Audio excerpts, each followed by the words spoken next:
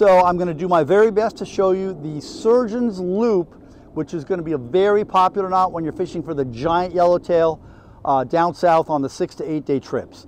You start with 80 or even 100-pound test line. The lighter line is just too light. These fish are too big and mean. And you make a loop a little bit bigger than what you think you're going to need, and double the line.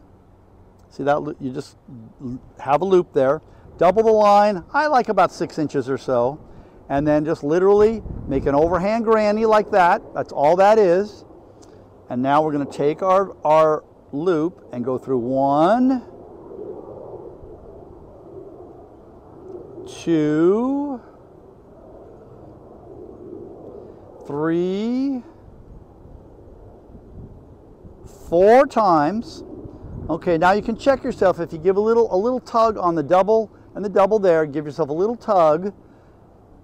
And if you get that figure 8, you've done it right. If that figure 8 doesn't show up, something went wrong, start over.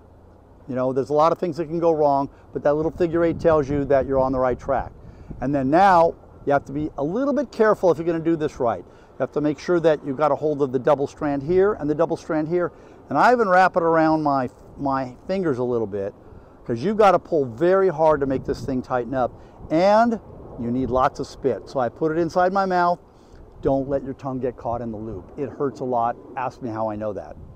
All right? And you're going to pull very hard, but not jerk.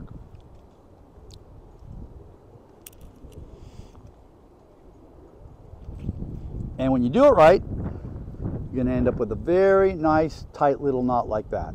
If it doesn't tighten all the way up, the truth is you probably didn't use enough spit. And then now you got a nice loop that's just about a little over maybe 2 feet long, just the size that they like on the Searcher, and you can use a variety of different knots and hooks to attach here based on the day's fishing conditions and the type of bait that you have. We'll see you down there where the big yellowtail live on the Searcher.